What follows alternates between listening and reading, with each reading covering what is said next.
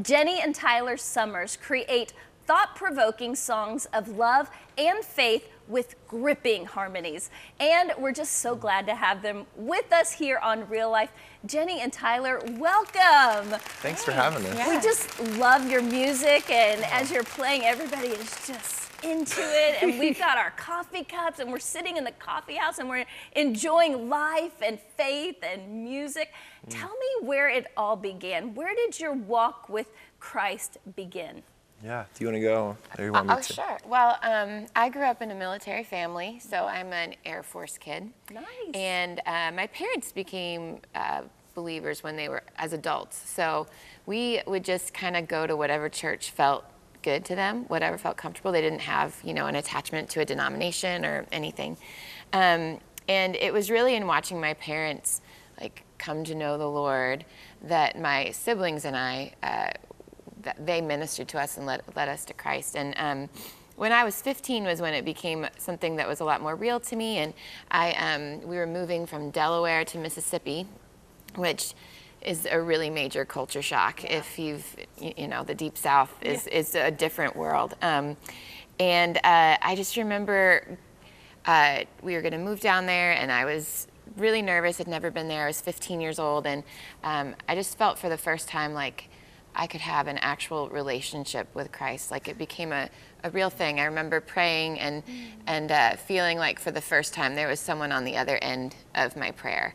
And that really led to, you know, a deeper relationship, which then also led to more writing and music, because most of the music and the songs come from the questions I have within that relationship. And Tyler has a similar story in the I was sense that 15 same age, as well. Yeah. I was a pretty terrible kid. I used to try to make my mom cry, and I felt like I'd won if I had done that. And I was kind of like, you were talking about that person who is a mean cuss or something. Yeah, mean old cuss.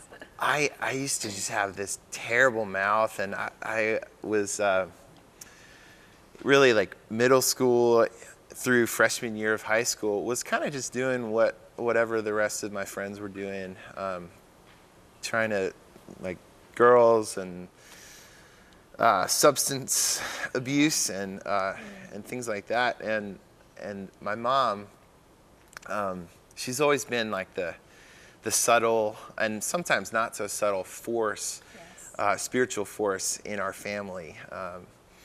So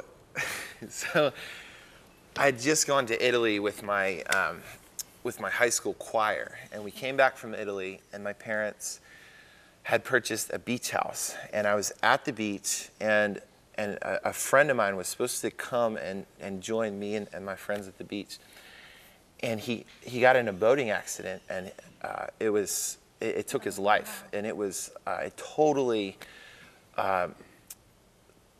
took my world apart, and it made me question everything that I was living for and just how I was kind of wasting my life away. And just a few weeks later, my mom had signed me up for this camp that I was very opposed to. But she was like, Tyler, I paid the money, you're going. And it was a Young Life camp. And I heard the gospel of Jesus in a way that I had never heard it before. It's the way that Young Life does it is pretty amazing. They take you through creation, sin, the cross, resurrection, and then like, what does this mean for you? And so it was like, oh my goodness, I want that. I want that life. I want, like Jesus says, I've come that they may have life and have it in abundance. That's what attracted me to Jesus. So I was 15 when that happened. I mean, that tells a lot, because as I listen to your music, it's not shallow, and it's not cute cliches and little rhymey, you know, tunes. It doesn't, you know, we're gonna make these cute words fit. They're like, they're meaty words with a message. Where does that come from? How do you get that deep? Man, thanks for saying that, first of all. That's really nice. Sweet, for sure. How do we get that deep? I don't know. I think I'm someone who, we were talking the other day about like what punctuation mark would you be if you were? And we both unanimously agreed that I would be a question mark. And so I think like maybe that says a little something about that. I think that I always have questions and there aren't easy answers. And so I don't want to shy away from those questions, I guess. Our parents in the past have said things like, oh, you need to wrap up the song in a bow, I like that, but I feel sad now, or I feel now, I don't feel awesome after listening to that song. And sometimes I think we can wrap the songs up in a bow, but sometimes it just doesn't, you just can't. Well, sometimes we're actually commanded to enter into grief, and I'm a 7 on the Enneagram scale or whatever it is, and so I generally avoid pain, and whereas Jenny's a 4, and so she kind of likes to be sad, and a lot of songs come out of that place. So for me, it's both of us, we process life through songwriting, and life is hard. God is good, but life is hard, and so we try to capture both of those ideas in most of what we write, I would say. Yeah. Can you take me behind the scenes? There's a song that needs to be sung and words that need to be written. What does that look like with Jenny and Tyler? How does the concept of a song come together? Who writes it? Who plays the melody? Who writes the words? Is it coming from scripture? Give us the inside scoop. Well, we write separately most of the time, which might be surprising. Cool. But for me, we have 3 little girls at home, and so in order for me to really write, Tyler lets me go to coffee shops and I sit and write, and most of my songs are actually written there. And I write a lot about motherhood and like the awesome parts of that, but also the loneliness that comes with that when you have little kids, and a lot about relationships. And then generally I'll bring my songs back, and I don't play guitar very well, so I bring them to Tyler, and Tyler will play and help me make them better. And usually we will finish songs together. And generally it's kind of whoever was the primary writer is the one who sings the melody, but that doesn't always happen. There are exceptions to the rule, yeah, for sure. And your writing process is pretty different from mine. For me, it's I think it's part of the 7-ness of like avoiding pain. I'll have a project that's immediate that I should do, but I'm like, I just want to not do that right now, and so I'll procrastinate and write a song. Might be a 7 too. Yeah. Oh yeah. College projects were like right to the last minute for me. Amen. Oh my goodness. Why do it early and be prepared? Seriously. So for me, it's like a melody will come in the middle of the night, and I'll voice memo it, and I'll go back to it at a later date. When actually part of our process over the past 2 years has been we've had these patrons supporting us, and we are accountable to them because we've said if you support us for whatever amount of money per month, most of the people are $1 a month, but we will write 2 songs for you, and those songs might not make it to an album, but it keeps us writing, and it kind of it is so good. Yeah, it keeps the river flowing, sort of in a forced way. Yeah. I mean, yeah. How important is it for husbands and wives to work together, and is it your secret sauce? Oh. We honestly, for us, we've had to establish really clear boundaries with work, because if we don't, when we go out on a date, it can be so easily like, hey, what do you think about this idea work-wise? And it's tricky because it's like our work is also ministry, and so it's like it gets fuzzy. So we just say like, this is personal, like this is marriage time. And I've wanted to go on vacations with Jenny and like do a couple shows, and that way you can write it off on taxes and stuff.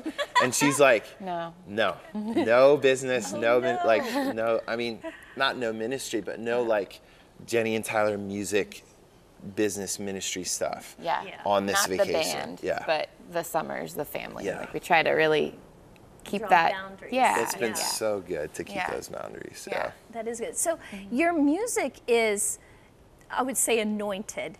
And I have a friend who was going through a tough time and really listened and tuned into your song, Fear Thou Not. Yeah. Do you hear that a lot, that your music actually helps people in life through situations? Yeah.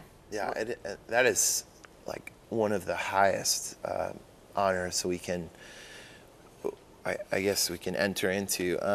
And we've heard from a few different people, some pretty incredible stories of like this one girl was doing ministry in India, and she had discovered that this place where she was working was very corrupt, and some of the people were trying to literally kill her, and she was running away, and she locked herself in a bathroom, and she was about to end her life, and like a song of ours popped up on her phone, and she was like, I mean, we haven't heard a whole lot of stories like that, but we have had the privilege of hearing a few, and it's like, wow, this is amazing. How and it's like, it's God doing that. It's not like we're just in our bedroom writing a song or at a coffee shop writing a song. Yeah. It's the Spirit, it's the Holy Spirit. It Right. makes those powerful. Can we talk about one of the cutest, most adorable songs ever, Jenny? The One-Eyed Cat. Yeah. I mean, a one-eyed cat just doesn't sound super, it just sounds No. funny. Yeah. You know? So, yeah, we have this song called One-Eyed Cat that was inspired by my cat, Stuart, who I loved very dearly. And in college, I had this cat. Tyler's very, very allergic to cats. And like, I remember specifically the moment when I realized it was going to be a problem. He was at my house, and somehow his eye swelled completely shut. And I remember thinking, well, I guess I'm going to have to choose between Stuart and Tyler. Like, maybe this isn't going to work out. And Stuart ended up, going to live with my parents, and we got married, and we don't have any cats or anything. But yeah, that song was inspired by Stuart. Just the idea of the things that you give up to be with the person that you love, but even more so, the things that you really gain from that relationship. And having given up Stuart was hard for a minute, but it wasn't really, wasn't that hard. Yeah. All right, so Jenny and Tyler, tell me what's next with your music. Well, I feel like it's hard to know what's next with music completely. But we're having another baby this summer. So that's a big deal. That's a big deal, and that will affect everything else. So we'll be taking a pretty good break from for the second half of the year. So just tell us, so everybody knows, when you have this baby, how old will the kids be? We will have This is no joke. We'll have a 6-year-old, 4-year-old, 2-year-old, and this new one, all at the same time. Jesus, they're gonna need you. we definitely gonna be need insane. prayer for sure. But I mean, we've got plans for, we want to do a lullabies record. We want to do another Christmas project, hymns record. We just did this original thing, so yeah. I mean, again, our patrons are helping us with that, and so we've got all these plans. We'll see what happens. The plans of the heart belong to man, but the answer of the tongue is from the Lord. Yeah. So guys, we live in a world, a fallen world. People are hurting. People are broken. They need a word from God. They need help. What is on your heart to tell people? Yeah, I was just thinking about this, and one word popped up, and it's probably something that you guys speak of very often, and it's just the word loved.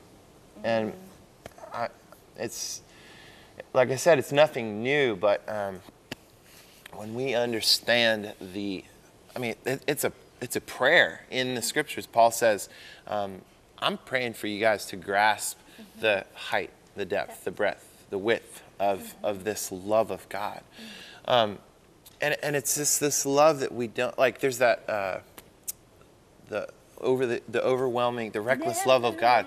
Yeah, like, it's a love that we don't see. Yes. We get a little taste of, And we see it because we've been crucified with Christ. We no longer live. He lives in us, in those who trust him. So we get a taste of it by participating with the Holy Spirit, right? But it's still just a taste. And I think for someone to grasp that he doesn't want anyone to perish, he doesn't want anyone to die. He doesn't want anyone to go to hell. He wants everyone to know him. And he's provided a way through Jesus for that. So that's the message. It's the same message, but it's a message that I think I need to hear, because sometimes I act like I'm not really loved by God. So, yeah, that's it. Loved is the word. Well, we loved having you here today, and we love that you're with us every day, and we want you to know how much God loves you, the great plans that he has for you. Minds can't even imagine or think or even begin to understand the great plans that God has for your life. Thank you so much, Jenny and Tyler. You're just the coolest, cutest, anointed little couple, and we're excited that we're going to be on the front row of watching your life and ministry. Thank you so much.